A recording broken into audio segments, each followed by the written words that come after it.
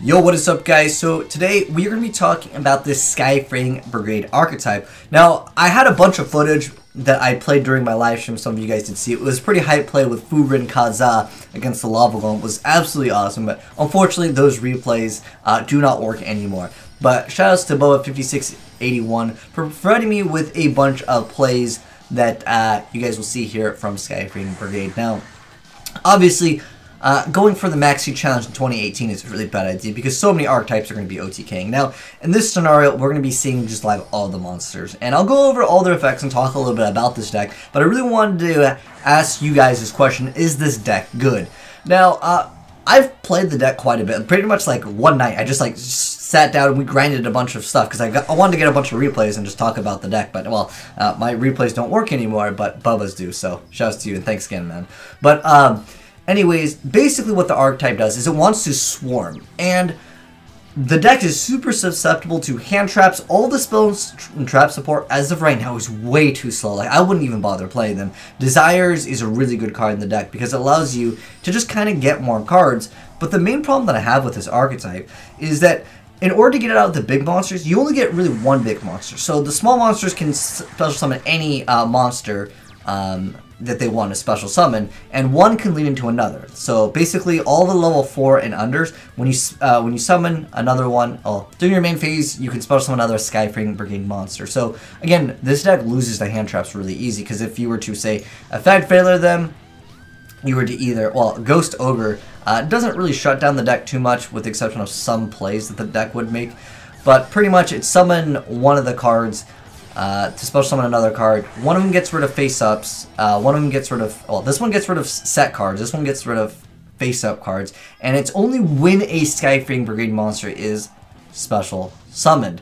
So you can use cards like Call of the Haunted, you can use cards like Back to the Front Lines, so you could kind of activate their effects on your opponent's turn. But that's really difficult to activate because you have to go essentially neg 1 after you've already exhausted your hand, because the bigger boss monsters of the deck, which are Lafarl and Wiz, which you'll see in probably a second here.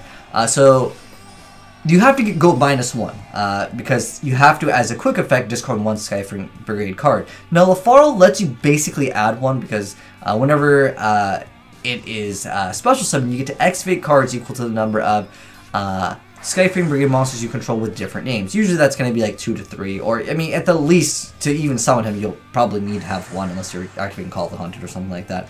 But you'll be able to proc their effects, and they are kind of a deck that I would say is a win harder deck when he is special summoned. But this is a really good effect to just be able to get anything. But again, you have to go -1 in order to make like these good turn 1 plays, right?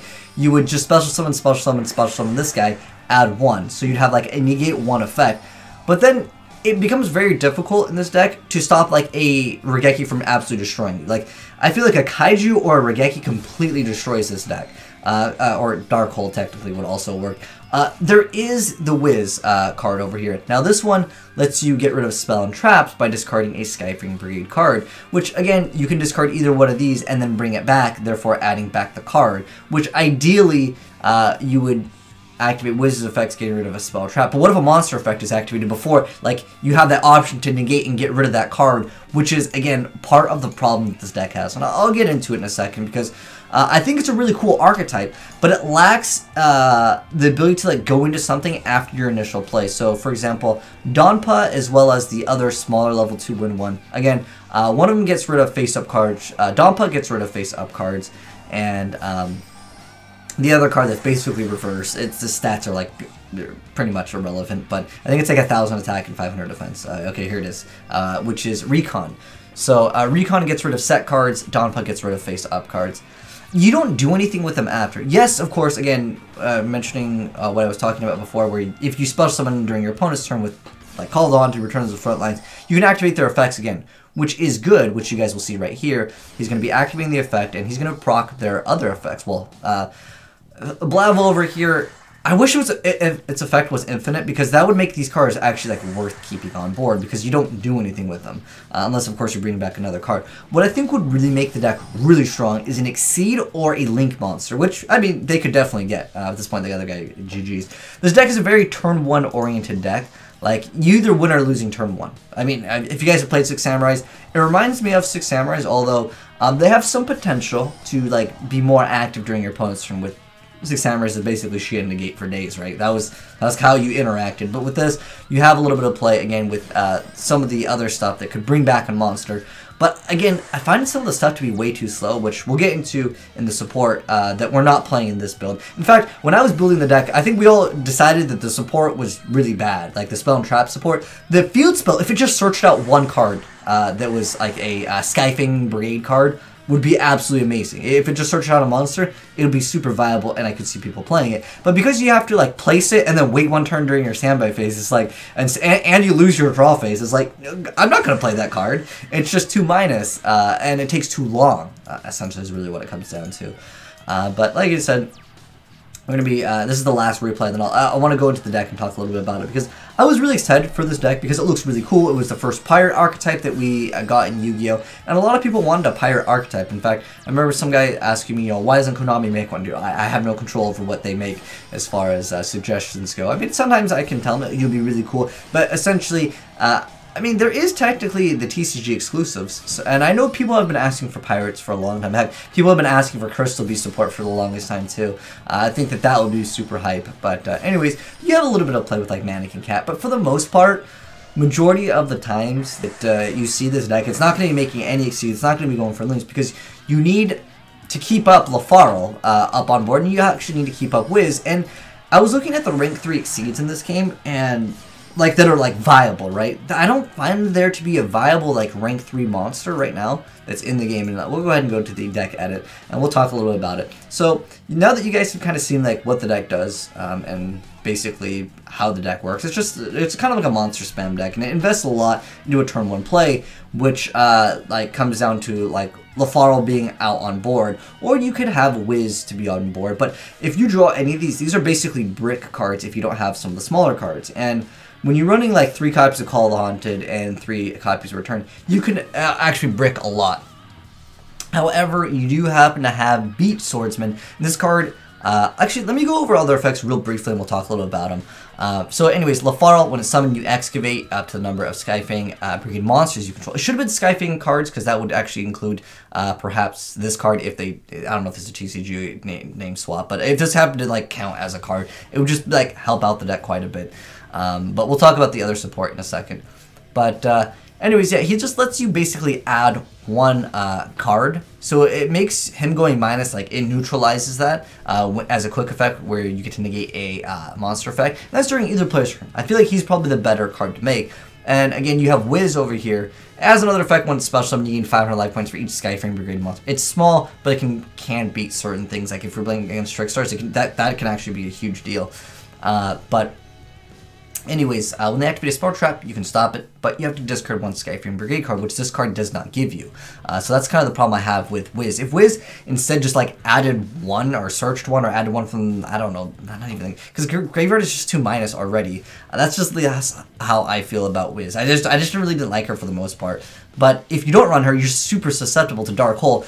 But these monsters can only be brought out and then like your play stops, because every monster that's 4 or under, as of right now, they have that effect where during your main phase you can summon 1 extra Skyfang monster.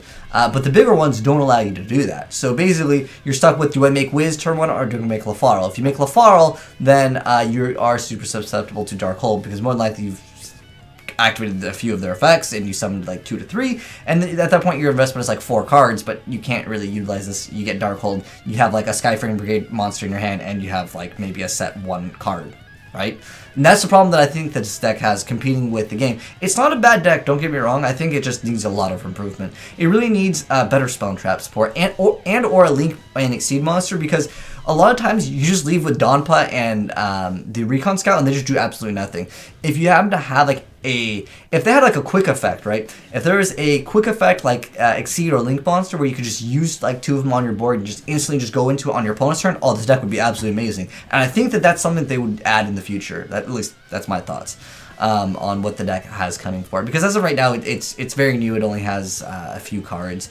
We're talking like, let's see, it's like 1 spell. Okay, let me actually type in Skyfang. Yeah, they have a total of 9 cards, under 10. So I'm sure that we'll get something later down the line. But anyways, Blabo, he boosts everything by 500. And keep in mind, that's when another Skyfang is special summoned. It's going to gain that effect. It doesn't just gain that effect immediately, unlike how 6 Sams kind of work, where it's just like you control another one. This one is like when it's summoned is when you're going to be getting it. And it's only 500 attack and defense until the end of the turn. If it was a lot longer, I could see him being more viable, but pretty much not. Let's be honest. The small boost lets this guy run over 3,000, which is actually quite an important stat. But for the most part, like, you're not going to proc its effect multiple times. I wish it was forever, the 500 boost, and then he'd be much more viable. But Beat Swordsman is probably one of the best cards that just searches out anything. You could add one Skyfang Brigade monster. And then, like, we're running hand traps and, like, triple collapse and pretty much everything in this build. There's a really cool card that I'll talk about, and there's Maxi. There's, like, standard stuff. Nothing too special here. This is not necessarily for a deck profile. It's just more so I want to talk about, you know, the archetype. Is it actually good? And I think it has a lot of problems right now. For the extra deck, there's not really anything that, like, stands out to me that, oh, you got to make that card in that deck. Now, I'll go over the spell and traps more because, like I said, I feel like it's way too slow. So, Dragon Airship Phandra over here.